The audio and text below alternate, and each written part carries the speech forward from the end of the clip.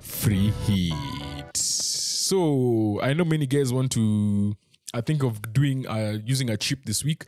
The two most popular ones this week are going to be a free hit and a triple captain. So I think let's just start with the free hit. Hey, mazoezi nini zinaingia kwa macho zangu. Yeah, so free hit. These are some of the things. Pros and cons lazima uko najua. If the one thing you need to, if you don't have Liverpool or Man City players. Bro, usipanic, my bro. Brav, usipanic. If you don't have any of those two, usipanic. Free hit is your friend. This is where we are going to use the free hit. So my rule for free hit this week, ni kama una our assets completely, or maybe you only have one. If you only have one and you or have none, you have to use the free hit because it's looking, you need to get these points. But one of the major cons of using a free hit this week is that Man City were on a double game week E25, but and a fixture in 26. Liverpool have 25, 2, and then none in 26. So Man City assets will still be valuable in game week 26. So you still want them in your squad, right? So if you're going to get a -4 to get 2 more Man City players in, it's still worth it because they will give you end product in game week 26, right? You don't want them to go away because free hit, that's how the free hit works. So for those of you who don't know how the free hit works, if I can find it.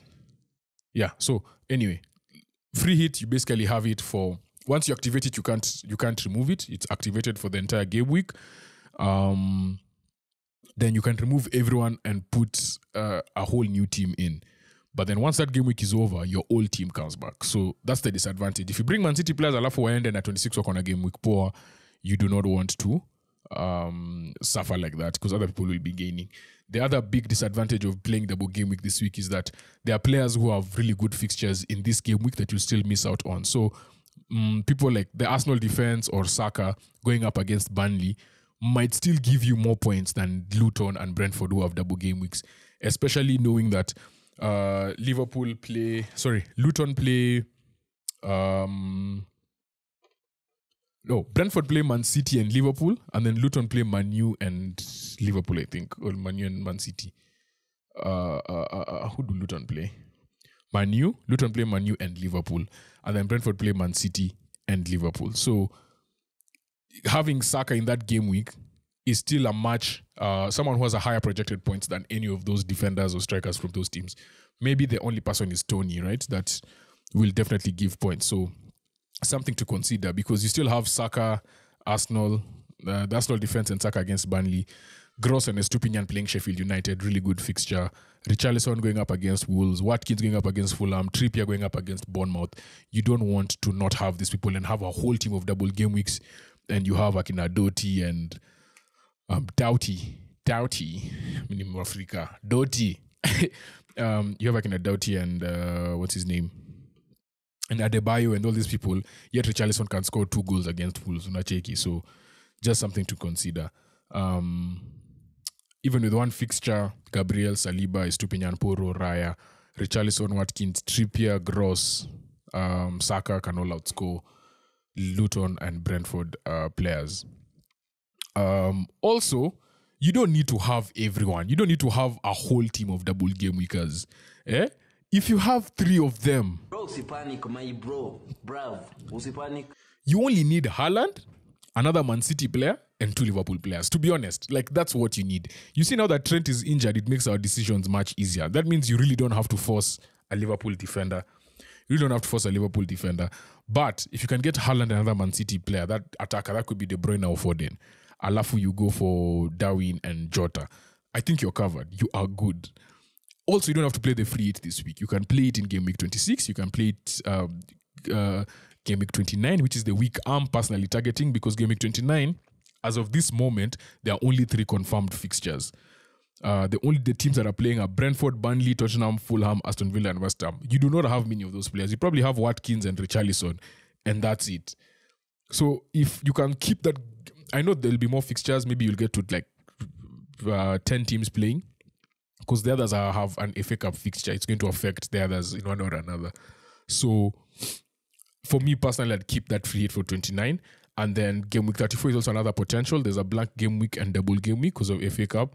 And game week 37 is the biggest double game week of the season. So I'm sure by that time we'll have played it, and at that time we'll be looking at bench boost. So yeah, just something worth considering. With that being said, we have a free hit team for you guys. If you guys decide to do a free hit team, these are the players that I would go for personally. I've not put the other guys like in Asaka, Grosses, Charlison, and Stupinian. I'm just giving the top 3 of all the 4 teams that are double game weeking. So in goalkeeper, you have Flecken and Kaminski. Those 2 have really potential.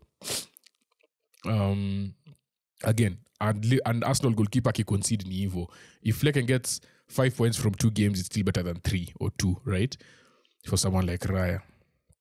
Reguilon for Brentford, I would go for Reguilon and Ivan Toney. Those are my 2 key players for Brentford. For Liverpool, I am thinking Bradley, Diogo Jota, and Darwin. The reason I'm thinking Bradley a lot is because 26 they have a blank, and if you've done all of these things, if you've made a sub, if it's a free hit, then you can go for Van Dijk. But if you go for Bradley, it allows you to have money to get De Bruyne, Foden, and Haaland in. That is the biggest reason of having Bradley in the free hit. But transferring him in, the advantage is you don't have to think about removing him next. You can bench him and not worry. But for someone like Van Dijk, if you bench him with Diogo Jota, there's a lot of money just sitting on your bench. So that's something I'm thinking about as well. For Luton, obviously there's Flecken. We said Flecken for Brentford, yeah? So Flecken, Reguilon, and Toney. For Liverpool, Bradley, Diogo Jota, and Darwin. For Luton, Kaminski, Doughty, and Barkley.